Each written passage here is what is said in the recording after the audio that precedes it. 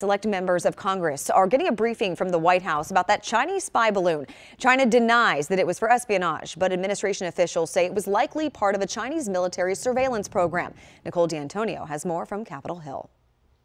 The U.S. military says it's getting ready to bring up fragments of the Chinese balloon it shot down off the coast of South Carolina.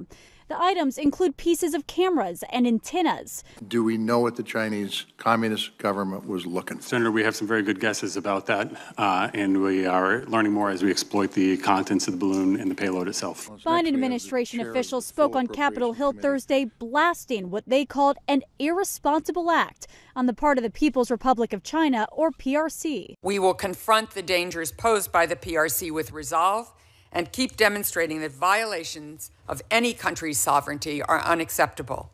In an exclusive interview with CBS News, Defense Secretary Lloyd Austin told David Martin the balloon's route took it past ballistic missile fields and a B-2 stealth bomber base. We made sure that we were buttoned down and movement was limited and communications were limited.